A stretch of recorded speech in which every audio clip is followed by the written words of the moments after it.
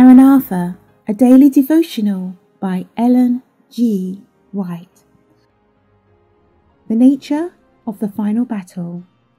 The Lord hath opened his armoury, and have brought forth the weapons of his indignation. Jeremiah 50, verse 25.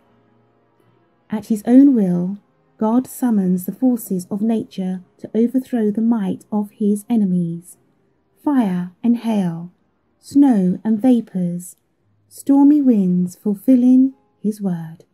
Psalms 148, verse 8. When the heathen Amorites had set themselves to resist his purposes, God interposed, casting down great stones from heaven upon the enemies of Israel. We are told of a greater battle to take place in the closing scenes of earth's history, when Jehovah hath opened his armoury and have brought forth the weapons of his indignation. Jeremiah 50, verse 25.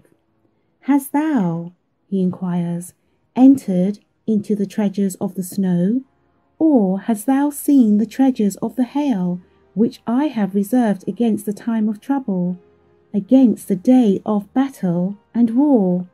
Job 38, verse 22 and 23.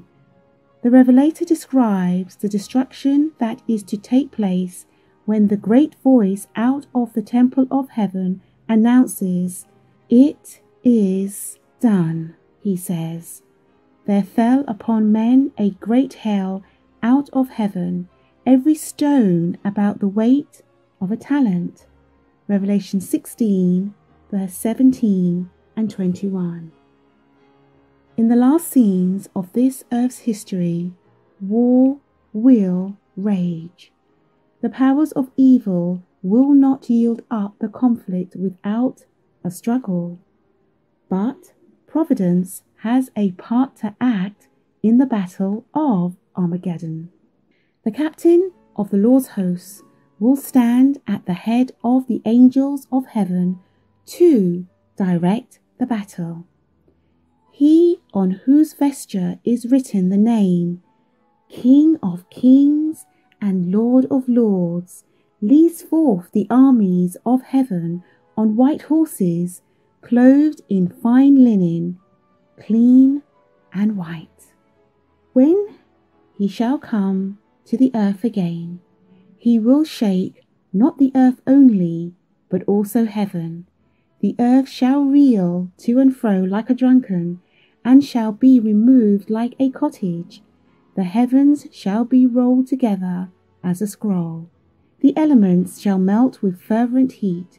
The earth also, and the works that are therein, shall be burnt up. But the Lord will be the hope of his people, and the strength of the children of Israel.